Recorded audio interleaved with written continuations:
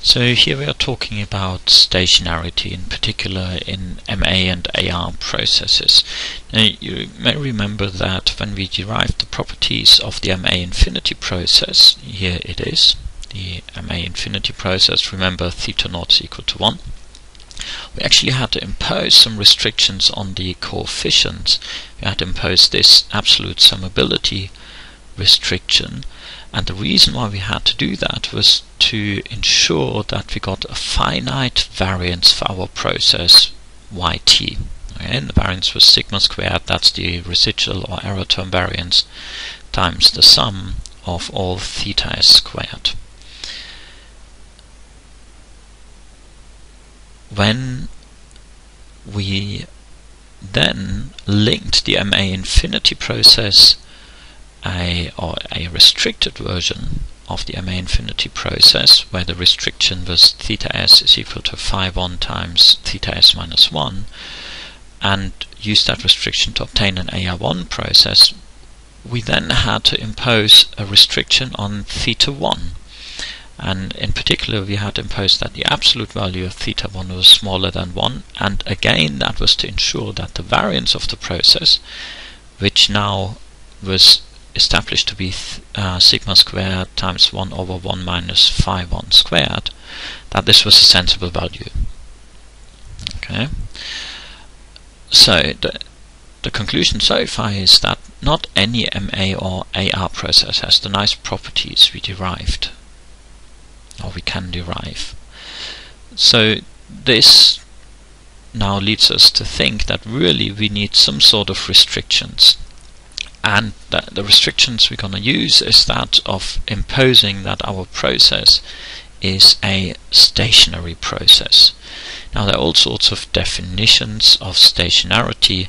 The one we are using here goes under different names, sometimes called covariant stationarity or weak stationarity or second order stationarity. Now, what is the definition of this concept of stationarity? So let's write that down. There are three elements to this, and they are related to the moments and properties of the process y. So we say that a stationary process has the following properties. First, the expected value of yt is equal to mu, or whatever letter you use, but it's equal to a constant which is finite and is independent of time t. So you can see on the right hand side there's no t subscript. Second, the variance of yt, and let's label that gamma naught, is also finite and independent of t. And third, the covariance of yt with yt minus j, let's call that gamma j, is equally finite and independent of t for any value of j. Okay, so these are the covariances for different legs, and they should be the same at any time, only dependent on the lag j, but not on the time t. So, broadly speaking, what does that mean?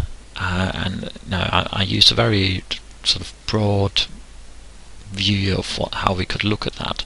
So broadly speaking, this means that if you have, say, 50 years of data for a particular process, if it is a stationary process, then in some sense you can use the years 1 to say 26 to learn about the properties for the process during the years 27 to 50. Okay, so we can use a subsample to learn about the characteristics of another subsample. And that is, of course, incredibly important if we think about forecasting, and that's what we'll be looking at later. Let's look at an example. Here we have a GDP series. Now let's put a line straight through here around at the middle of the data. So the question is, are the properties, the first and the second moments of the process for covariant stationary, the same in the first and the second subsample? And here clearly not. Here clearly the expected value is very different. So this is certainly not a stationary series. We have very different means. Let's use the dGDP, so that's the difference of GDP data. Okay. And we can do the same again. We draw a line through about half the sample, and again we are asking, are the first two moments of the series broadly similar in the first subsample and the second subsample? And here we can say perhaps, or there's no direct indication that it isn't. So it could be that this series is stationary. Usually we can't really tell from just looking at data, that's why I'm a bit guarded. Sometimes you can clearly say it's not. So we need to establish now when certain processes are stationary. Now before we continue that, let me add a little note. I used the word processes here. Remember, we distinguish between processes and data models. If you want to establish whether actual time series is stationary or not, we usually use hypothesis tests of the most common type is the ADF test, the augmented Dickey-Fuller tests. Okay, so what we're looking at here is theoretical processes or data generating processes.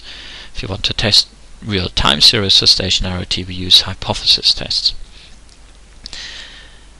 They are, of course, they will be built on our understanding of theoretical process stationarity. So for the MA infinity, we established previously that it is stationarity if the absolute summability condition is met. As we can link the MA infinity or restricted version to the AR1, we can use that restriction to also find what the condition for an AR1 process is for stationarity. So the restriction was that theta s equals phi 1 times theta s minus 1. That led to theta s being equal to phi 1 to the power of s, and to our AR1 representation of that particular process.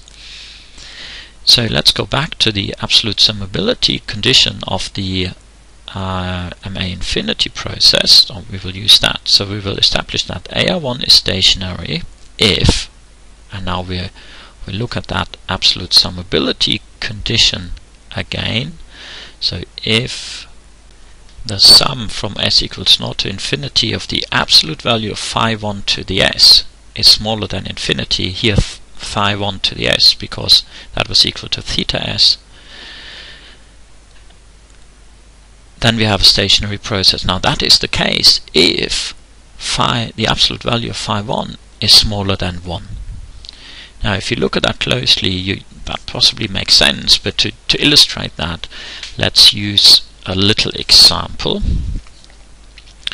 So we shall use as an example that, what shall we do, that phi 1 is equal to 0.5. Now let's just plug 0.5 in here in that absolute summability condition.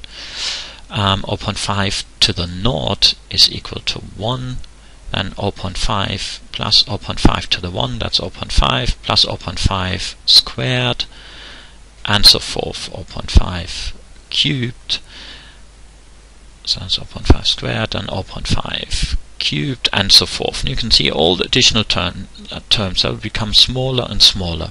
So therefore, you can establish that this turns out to be smaller than infinity. It's a finite value. If, however, theta is equal to 1, then this summation will just keep adding ones. 1 plus 1 plus 1 plus 1. Okay, and that is not finite. This will just be infinite. So our AR1 stationarity condition is AR1 stationary if the absolute value of phi 1 is smaller than 1. Now you may ask, what about an ARP process? What's the stationarity condition here? And the discussion of that I leave to a different clip, or you can check your lecture notes.